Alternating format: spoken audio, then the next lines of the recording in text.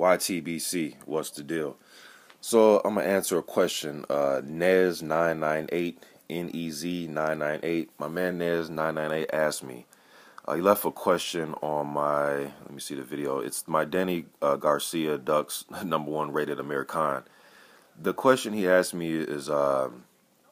He says, off topic, I follow Shannon Briggs on Instagram, and he continuously posts videos of himself training and screaming, "Let's go, champ." That shit's funny to me, man. His last fight in May, he fought a bum, knocking him out in the first round. At the age of 43, is he a threat in the game, or should he sit his ass down and enjoy retirement? Good question, man. First of all, Nez998, let me start off by saying that 43 really doesn't mean anything in today's landscape of the heavyweight division. Now, let me just give you some facts really quick before I go into what I think about Shannon Briggs. Now, you look at the sanctioning bodies, he's not ranked by the WBC, he is not ranked by the IBF or the WBO, but the WBA has him rated number 5.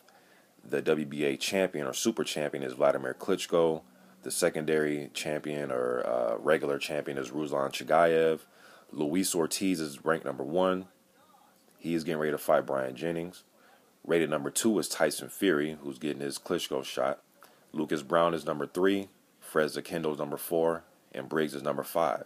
Now, no matter what I think, he's really close to getting the title shot. Whether it's Klitschko Fury winner, or if it's trying to get a shot with Ruslan Chagayev. I don't know who's next for Chagayev in that secondary title, but he's highly ranked by the WBA. Now, that's that's a fact, so that has nothing to do with my opinion.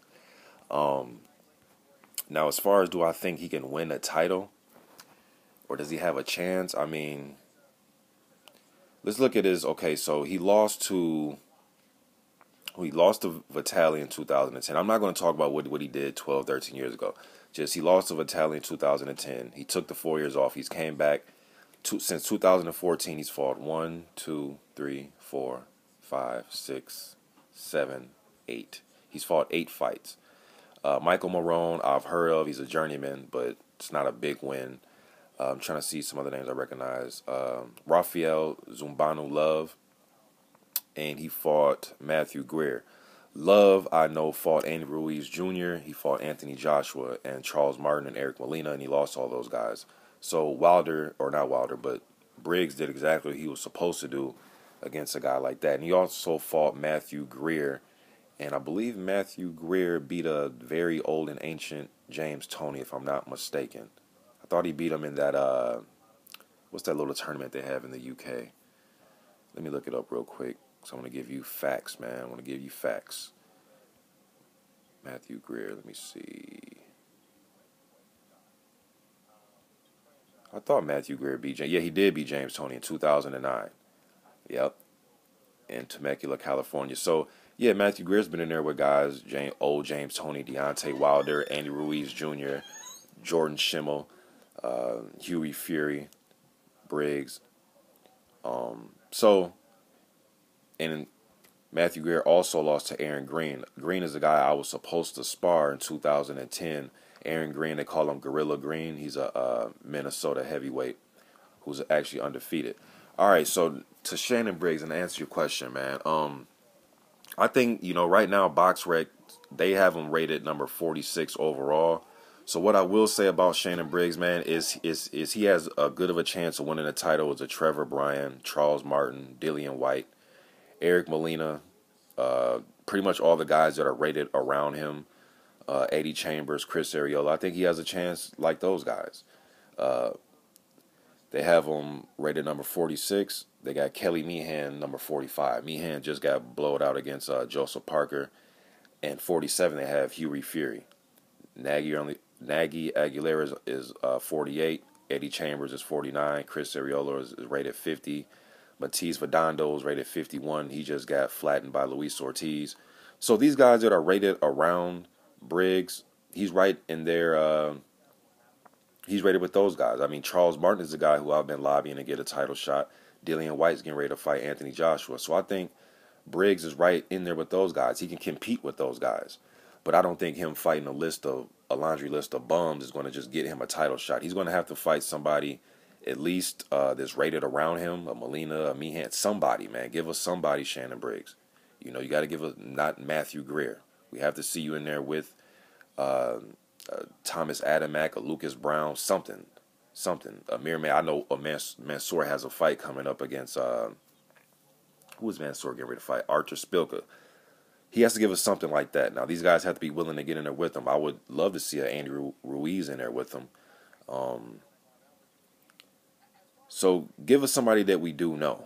You know, I wouldn't mind seeing him giving one of these young kids a shot, a Jarrell Miller, somebody like that. But he has to give us somebody we at least know, somebody that's at least within the top 20, 15. Then we can start talking about a title shot. But like I said, the WBA has him rated high. So just based on that merit alone, he might get a title shot. Can he win? It depends who he's fighting. Can he beat Vladimir? No. Does he have a chance to land a big right hand? Yeah. But the way it's not like he's a fighter who goes in there and throws a lot of punches, that's very active. What he's trying to do now, he's trying to pull the old, what George Foreman did later in his career. Peck you with a jab, and try to find right hands. He looked pretty winded in those. I've seen a fight from like a year ago. He fought a guy that was well overmatched, and he didn't look all that great. Although he won by knockout, it still didn't look that great. It was a knockout, give him credit for it, but he looked just slow, sluggish, looked like a big bodybuilder in there, in my opinion.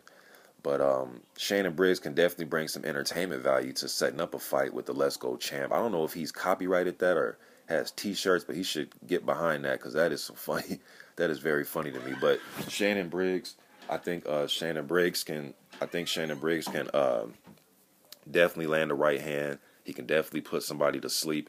But is he active enough? And hey, who's to say if he starts getting hit with right hands? Because last time I seen him getting hit by Klitschko, he was getting swolled up and getting eyes shut and jaws busted up. So Shannon Briggs hasn't been in a rough and tumble fight yet. And when he gets in there, he starts to get hit.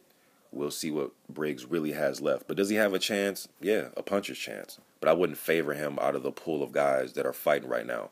I know he's a champion. He had a belt. I believe he held on to the belt he beat Liakovic. And I want to say he lost to Sultan and Bragimov in his very next fight. So he wasn't a long-standing champion even when he did have the title. Just my opinion. So I hope I answered your question, bro. YTBC, I'm out.